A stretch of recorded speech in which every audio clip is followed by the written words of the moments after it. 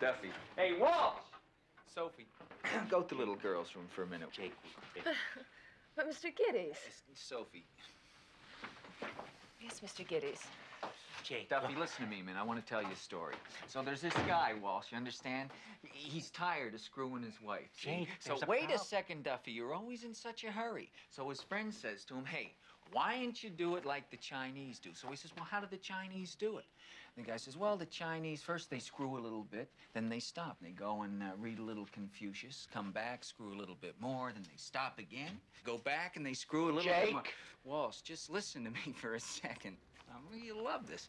Now, then they go back and they screw a little bit more, and then they go out and they contemplate the moon or something like that. Makes it more exciting.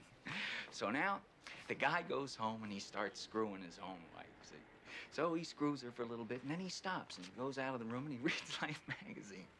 Then he goes back in, he starts screwing again. He says, excuse me for a minute, honey, and he goes out and he smokes a cigarette. Now, his wife is getting sore as hell.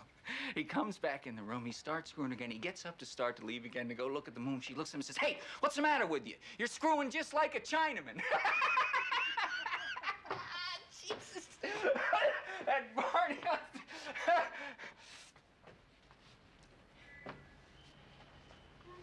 Mr. Gittes. Yes. Do you know me? Well, I think I would have remembered. Have we ever met? Well, no. Never? Never. That's what I thought. You see, I'm Mrs. Evelyn Mulwray. You know Mr. Mulwray's wife?